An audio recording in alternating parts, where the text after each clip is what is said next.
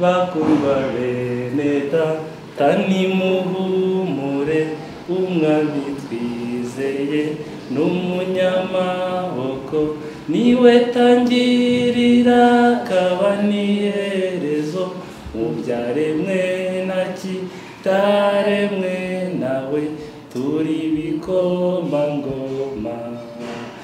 Cardiac surgery is an incredibly powerful intervention, and unlike a lot of the other things that we do, it can take someone, a young person who's otherwise going to die, and give them back their life, and it's often people in their most productive years. Team Heart originally started as a bedside conversation in the intensive care unit at the Brigham, and before we knew it, we had a team which was completely dedicated in coming to Africa to provide cardiac surgical service for patients with rheumatic heart disease that needed our help.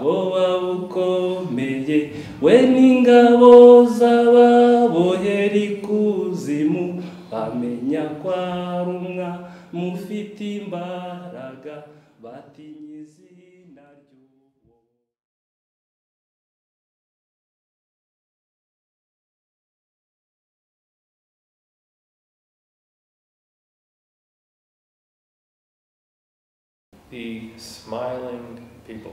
It's one thing that I tell people, that I noticed that so many people in Rwanda smile, and I think that tells a lot.